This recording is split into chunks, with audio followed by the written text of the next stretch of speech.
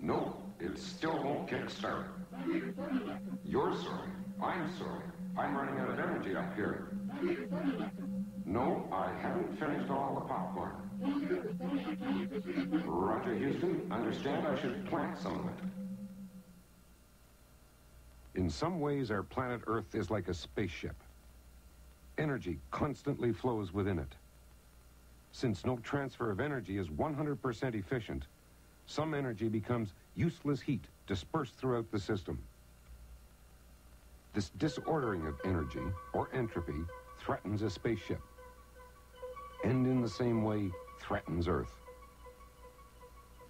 Life depends on the reversal of entropy. Why? Well, life feeds on free energy, that is, energy available to do work. Glucose, for example, is a vital source of free energy. Think of a glucose molecule as a stone perched on top of a hill, where it possesses more energy than the same stone at the bottom of the hill. As the glucose rolls down the hill, changing chemical form, it releases energy as heat and transfers energy to other molecules which fuel life.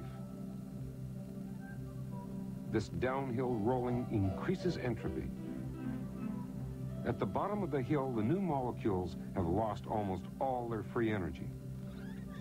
Sugar is essential to life, but there are no natural deposits of sugar on Earth, sugar mines which we can tap for free energy. Life on Earth is faced with a fundamental task: to somehow push the molecules back up the hill, reverse the entropy, and reorder matter. To accomplish this, energy must come from outside the system. Sunlight. How does it happen? For centuries, scientists have known that sunlight transmits energy. Take water, for example. Pure water either reflects or transmits virtually all radiation from the sun. But in practice, most water contains impurities. So when it is exposed to sunlight, it absorbs radiant heat. It becomes warmer. Life on Earth depends on this radiant heat energy. There is, however, another kind of energy transfer, which can be detected using a special substance added to water. An extract from the leaves of green plants. In sunlight, radiant heat energy is absorbed as before. But more, the mixture begins to fluoresce or give off visible light. Why don't we see the same fluorescence when light strikes leaves? Well, if we did, life as we know it could not possibly exist. This fluorescence is caused by a substance which captures certain wavelengths of visible light. Chlorophyll is the name of the substance. In a drop of water, the chlorophyll has nowhere to transfer energy, except to re-radiate it as visible light.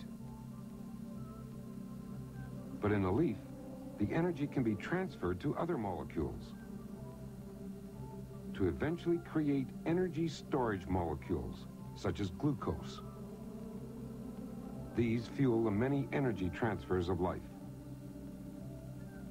In 1796, the Austrian physician Ingenhousz developed the basis of a general equation for this photosynthesis reaction, which is still useful today. Within certain plant cells, carbon dioxide plus water in the presence of sunlight and chlorophyll produce organic matter such as glucose plus oxygen and water. This equation is a simple shorthand for what we know to be a very complex series of chemical reactions. As scientists began to explore photosynthesis, they discovered two kinds of chlorophyll, which absorb slightly different wavelengths of light. Since oxygen is a byproduct of the reaction, photosynthesis can be studied by examining the rate of oxygen output at different wavelengths. As these graphs show, little green light is absorbed. Instead, it is reflected and accounts for the color we so often see in plants. Year by year, scientists probe deeper and deeper into the plant leaf to unravel the mystery of photosynthesis. Not all plant cells contain chlorophyll. Those which do have chloroplasts, in which chlorophyll is found. Each chloroplast is actually a series of stacks of grana, which are flattened sacs. Within the individual sacs, called thylakoids, an important part of the photosynthesis reaction takes place. This part of the reaction is centered in two distinct complexes of molecules, or photosystems, within each thylakoid, and depends on light. Imagine that the screen is a scale of free energy. More at the top, less at the bottom. One photosystem, called P680, acts as a kind of springboard for an electron. A photon of light is the hammer which drives the electron to a higher energy level.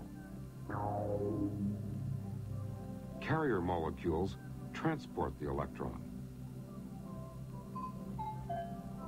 This process forms ATP molecules. On a second springboard, called P700, a photon hammer drives the electron to yet a higher level of energy. As it loses energy in transport, it loads up another energy carrier molecule, NADP, with hydrogen ions. These energy carrier molecules are the key product of the light reaction.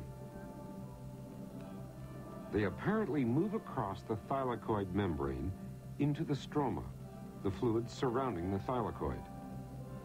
Within the stroma, a second reaction sequence occurs, called the dark reaction, because it is independent of light.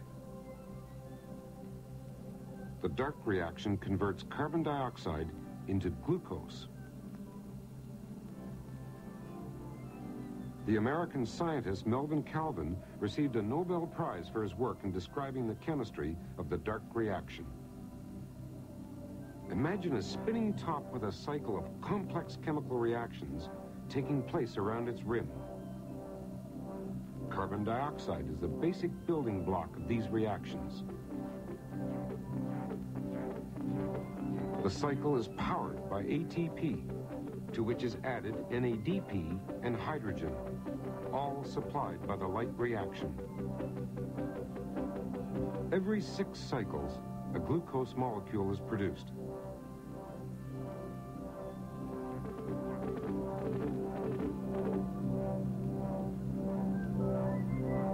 Of course, the dark reaction and the light reaction cannot be 100% efficient. Nevertheless, the light reaction traps free energy from the sun to power the dark reaction. Together, they are photosynthesis.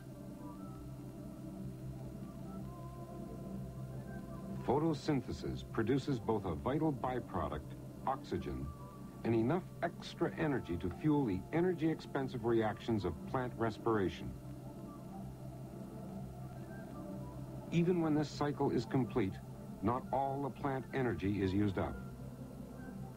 The extra energy stored in this cycle is the foundation of all other life, including our own. Entropy is held at bay on Earth by photosynthesis in plants.